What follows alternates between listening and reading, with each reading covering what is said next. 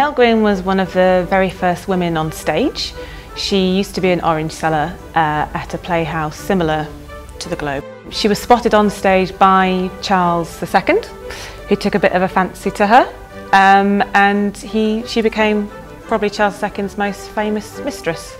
She was known for being a comedic actress. She had a naturally quick wit, which Samuel Pepys commented on in one of his diaries.